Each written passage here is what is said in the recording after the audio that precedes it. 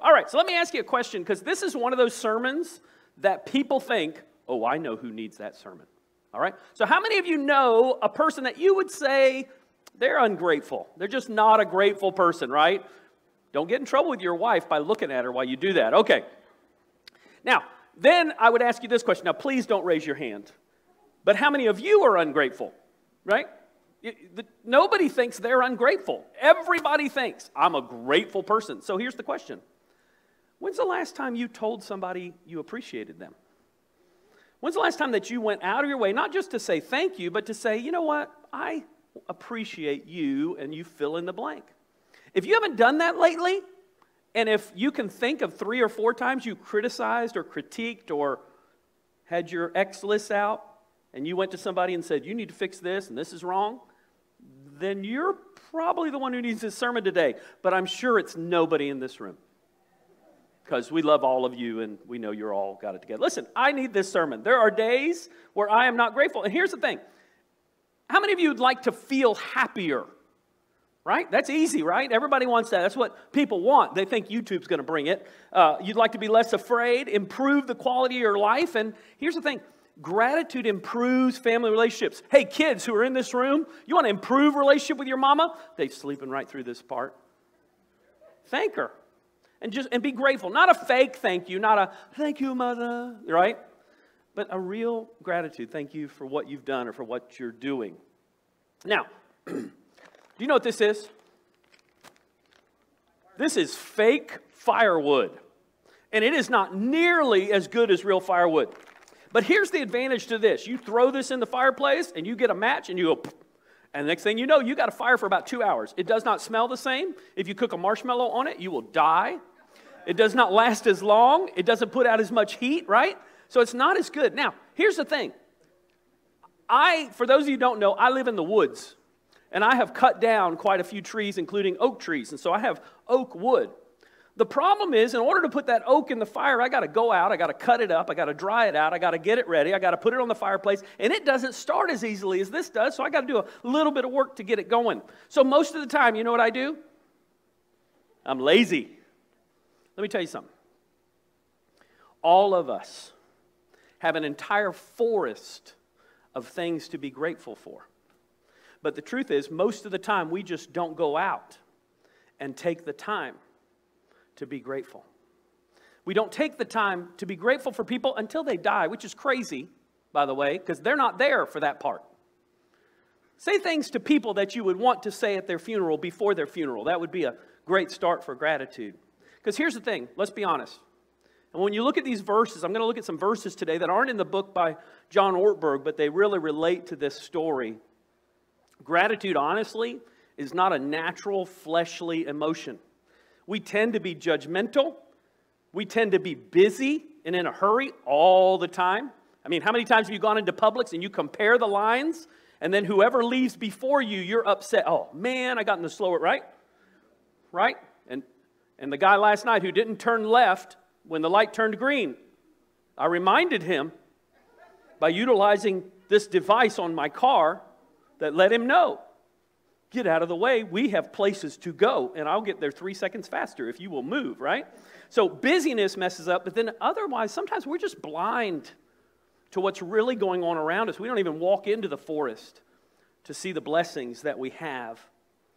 And so today I'm going to talk about how we can be more grateful by giving grace to others, sometimes just taking a break and being grateful, and then also just looking, just paying attention to the blessings. So here's the first one. We miss the joy because of judgment. Now, I had an English teacher. You probably had a teacher like this, because last night when I told this story, I could hear audible. I had an English teacher when I was a senior in high school, required a 15-page double-spaced paper. I turned in a 15-page double-spaced paper. I was going to pass this class because I wanted to graduate. He took off a point for every page that there was not a number in the corner. I had put the number in the wrong place for every page, so he took off 15 points to start. At my school, that was a C already, and by the time I was done, I got an F on a 15-page paper where I followed what I thought were all the directions except a couple of commas here and there that he didn't like, and I got an F. A friend of mine who literally like quadruple spaced and did their paper like the least amount they could, turned in 7 pages, a 7-page, lousy written paper, no articles, no help, got a better grade than I did. How many of you think I wanted to do anything for that teacher again? How many of you had a teacher like that? Some of you work with people like that no matter what you do, they just raise the bar higher, and after a while, you just don't want to do anything for them. Well, there were people like that in Jesus' day, and they were called religious leaders, and the truth is, all of us as Christians, if you're not careful, you will move from relationship with Jesus and being so grateful that you're a Christian into a country club atmosphere where you think it's about you, and you forget what gratitude is. Listen to this story. In Luke chapter 7, verse 37, this is a story that's in all 4 Gospels. A woman in the town who lived a sinful life. Now, that's a great start to a story. That would probably be how they would describe Pastor Eric. The pastor who lived a sinful... hopefully not. All right. A woman in that town who lived a sinful life learned that Jesus was eating at a Pharisee's house. So she came there with an alabaster jar of perfume. As she stood behind him at his feet weeping, she began to wet his feet with her tears.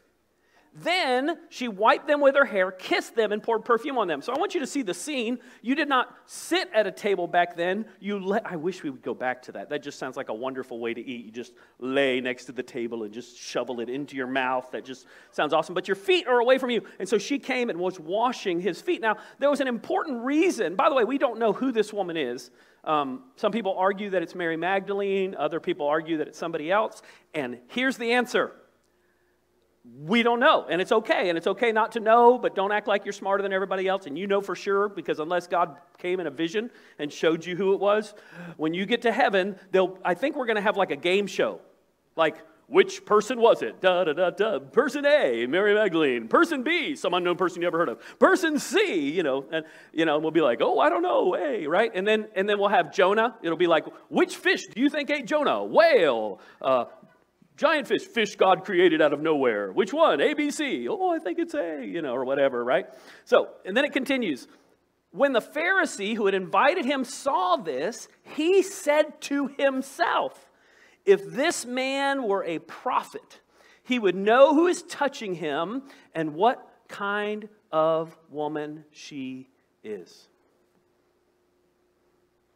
One of the biggest signs of Christian immaturity is people who talk about others and don't talk to others. Did you hear me?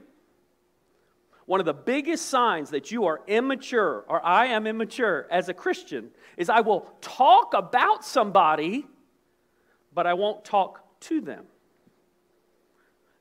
Jesus could see this guy's bubble words, right? You ever seen that in the cartoons? Jesus knew people's thoughts, which is an awesome thought, but we're very glad that doesn't happen. Apparently there's a new movie out where that actually happens, where the guys, their thoughts just are yelled all the time. That's not good for any of us. Because some of you would be like, bacon, right now, just bacon, right in the middle of church. I'd look up and I'd be like, bacon? Why are you thinking of bacon? And then it would distract me, and then I'd be thinking, man, I never did like that person, and you'd hear that, and right? But Jesus could hear everything, right? The Pharisee, though, what was he doing? He was judging her for her sin. He thought he was better than her. But there was another person judging, and it's actually in a different passage about the same story, John chapter 12, verse 4 and 5.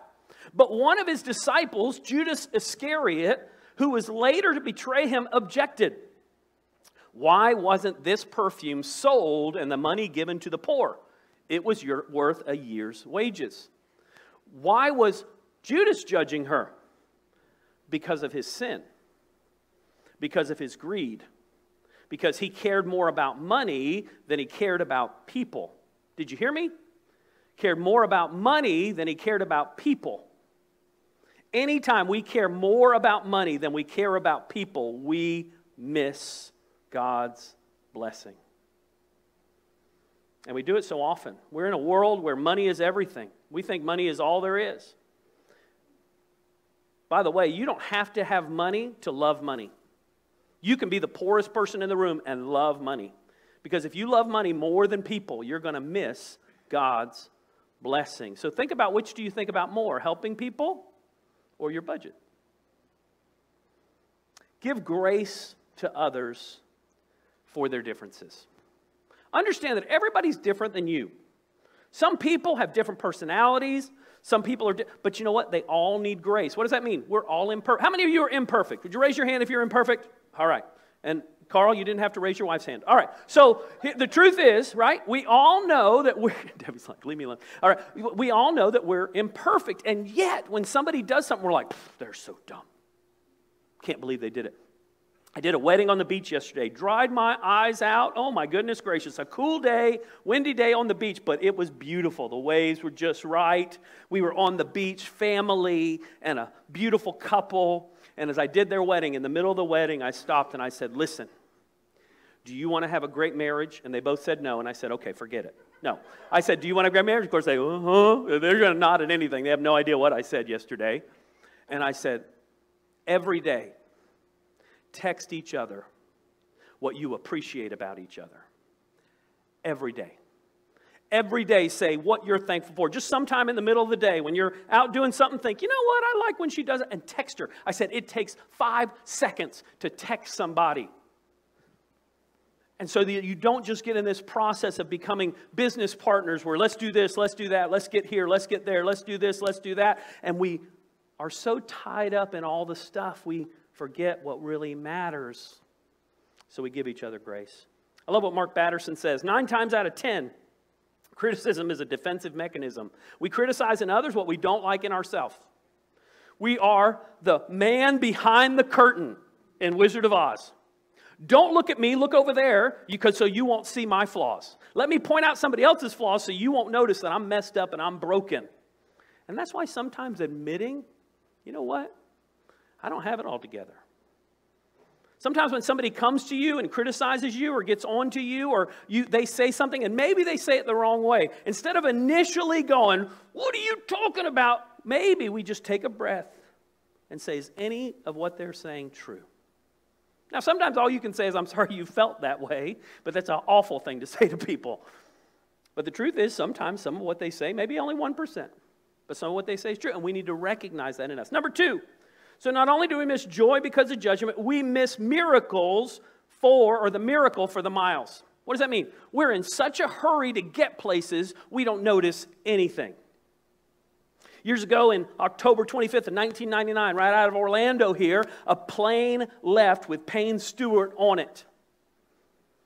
And we all know the story. Payne Stewart's plane went up and it never turned, so they sent out fighter jets to see what was going on.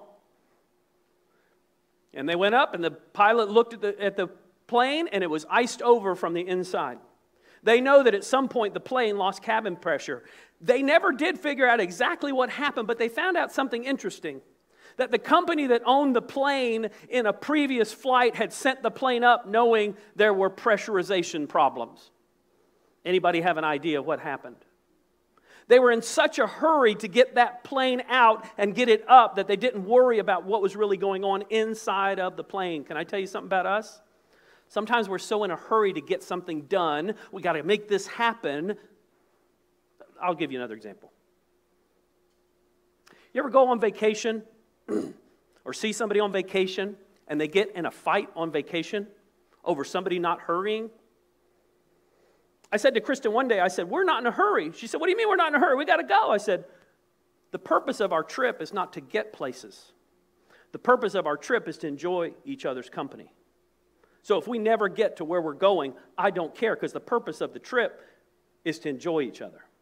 Too often we're so busy trying to get somewhere, we elbow everybody out of the way on the way there, and we literally ruin the purpose of what we're doing. Now, on his way to Jerusalem, Jesus traveled along the border, Luke 17, between Samaria and Galilee. As he was going into a village, 10 men who had leprosy met him. They stood at a distance and called out in a loud voice, Jesus, Master, have pity on us. Now, time out. When a leper was going down the street, they would go on one side of the street. They would have to walk on the opposite side of anybody else, and they would have to yell these words, Unclean, unclean. Now, if I ever have a cold, there's actually days that I will do this. If you've not been around me when I have a cold, I literally will tell you, unclean. And people look at me weird, and they're like, where did you learn that? And I go, seminary. Anyway, and then Jesus said, go show yourselves to the priest. By the way, that's what you did when you were cleansed.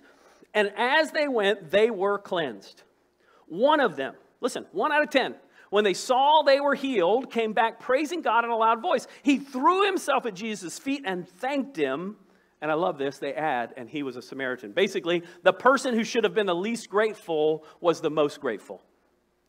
Jesus asked, weren't all 10 cleansed? Where are the other 9? Has no one returned to give praise to God except this foreigner? Then he said to him, rise and go. Your faith has made you well. We make lots of mistakes. Listen. When we're in a hurry. When we make getting somewhere more important than the people around us. When we make accomplishing a task more important than the people we're accomplishing it with. We ruin the moment all the time. And when we're in a hurry, we do dumb things. This morning, I was in a hurry getting out of the house. I got in the car, I put it in reverse, I started backing out, and I realized I forgot my phone. So I had to go in the house and look for my phone. I had to actually call my phone. Have you ever had to call your phone to find your phone? That is the weirdest thing. Can you call my phone so I can find my phone, right? When do you make mistakes? When you're in a hurry. When you're in a hurry, you run through stuff. Listen, slow down enough to love the people around you and appreciate the people around you. Don't get in such a hurry. Listen, I'm a task-oriented person. I get it, okay? I got a tree to cut down at my house. All I can think about is I got to cut that tree down before it falls in my yard and hurts somebody, right? So that's all I can think of. Got to get it done, got to get it done, got to get it done. But when you get in that mode, you have to take a break from the busy to give thanks. That's your next challenge. Take a break from the busy. I love Thanksgiving week. I love Thanksgiving week. It's my favorite week. I like it more than Christmas. I'm sorry. But I'm busy. Christmas time, I'm busy. We got Christmas Eve services. I'm just... I got stuff to get done. Thanksgiving, nobody expects me to do anything. I love it. Everybody's like, oh, I'm going to leave you alone, Pastor. I know it's Thanksgiving week. I'm like, thank you, Jesus. Anyway, but right? And it's also a special time for everybody to give thanks. For everybody to take time to give thanks. But listen, do this every day. You want to sleep better at night? Take a few minutes to write down what you're thankful for. It works for people who aren't Christians. So as a Christian, it's going to work even more. God, thank you for these things. It's not how much we have, but how much we enjoy that makes happiness. Because we all know miserable people who have everything. And we all know happy people who have nothing. It's not your stuff. Number 3, we miss the blessing due to blindness. Now, I showed you a picture of my little dog. I'm not going to show it again. But it's my little dog with his feet in the bowl. Because he's worried there's not enough food. And all he's focused on is that bowl that's empty, not the other 2 bowls that are full of food. That's called a scarcity mindset. And if you're not careful, you'll develop a scarcity mindset and it will make you blind to the blessings. So somebody at work will get promoted, and instead of being happy for them, you'll be jealous of them because you don't think there's another promotion. Somebody at church will get more attention than you do, and you'll say, oh, well, there's not enough attention for everybody. How dare I be ignored?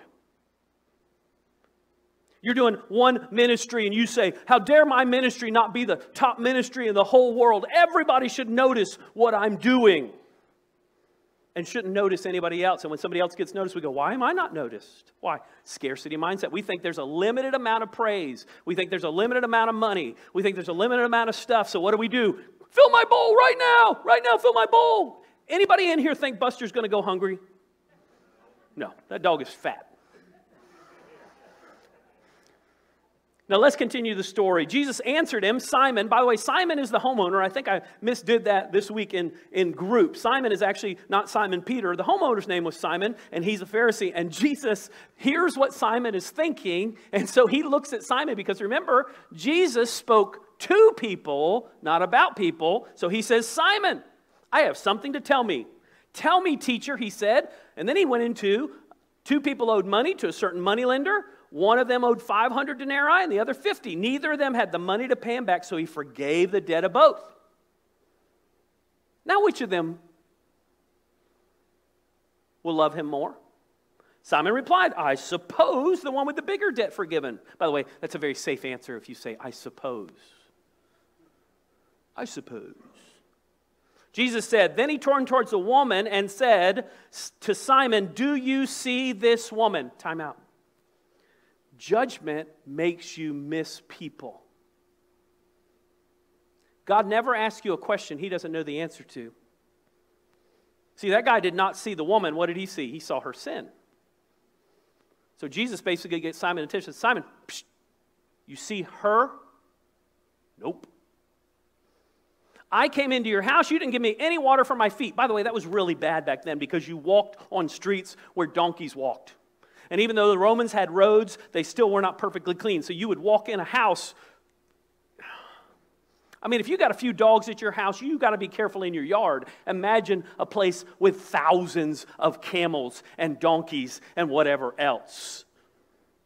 Lions and tigers and bears. I mean, I know, it's terrible.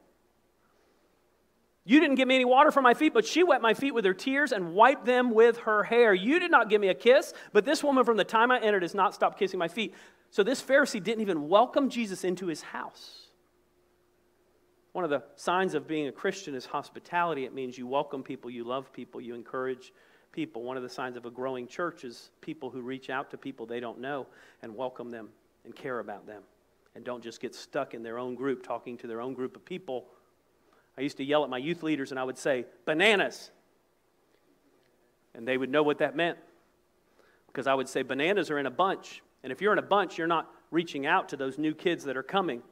And of course, I would look up almost every week, and at some point, 5 of the youth leaders were all talking to each other. And I would look up and go, bananas! And they'd all look at each other and go, we're having a good conversation here. You know, and then go and talk to people. Maybe I need to do that at our church. Bananas! All right. You did not put on my oil on my head, but she put oil on my perfume on my feet. Therefore, I tell you, her many sins have been forgiven, as her great love is shown. Listen, but whoever has forgiven little loves little. So the Pharisee is thinking he doesn't need to be forgiven very much. But we all know he does too, doesn't he? See, the truth is sometimes we don't recognize how much we've been forgiven. So we judge other people because we don't recognize that we've been given a huge gift. We think they've been given a huge gift and we've been given a little gift. Therefore, they need to get over themselves. And the truth is we all need to get over ourselves and realize that we need to love much. Then Jesus said to her, your sins are forgiven. The other guests began to say among themselves, who is this that even forgives sins? Jesus said to the woman, your faith has saved you. They were so busy judging that not only did they judge the woman, now they judged Jesus. And they missed the miracle. Such a good miracle, it's in every one of the Gospels this story is told. It made such an impression on the disciples that they all said, this is the story we want to tell. And here's the question. Do we miss all the blessings around us because we're judging and critical and pointing out flaws? We've all had that teacher who points out everything. When I taught junior high years ago, we're talking almost 30 years ago now, I had a student, and before I got this one class, several teachers came to me and said, I need to warn you about this class. And I said, oh no. And they said, and they went on and talked about the class, and then they specifically said, especially this student. Now, what typically happens, by the way, and we have something in our brains that does this, when somebody points out, watch out for that, it's just like what happens to referees and umpires and everybody else. When they point out something, guess what they notice? What they pointed out. And I remember thinking, you know what? I'm going to give that student a chance. So that student was in my class, and I will tell you, that student wasn't perfect. But I went out of my way to make sure that student had things to do. I went out of my way to, when we were doing activities, to make sure that he had something specific to do, because like me, he had a lot of energy. Years later, I went into ministry. I left that church. I was gone about 3 or 4 years. I came back to that church, and you ready for this? That student became my student intern, the best intern I ever had. He reached out to students. He encouraged them. He led small groups. It was phenomenal. And today, if you go over to the Tampa area, he is pastoring a church in that area. Now, I could have written him off. And there's a lot of people you can write off. Or you can look at them and say, God, I want to be a blessing to that person. How can I be a blessing? So look for the blessings around you. Go out in the forest and cut down the trees and burn the wood and take time. God has given you plenty of resources to be grateful for, but take time today to do that, and especially the people in your life. Maybe on your way home, if you're riding with somebody, you just say, hey, thank you for, and be specific of what you're thankful for. It's not natural for us to be grateful. It's more natural for us to be judgmental. It just is.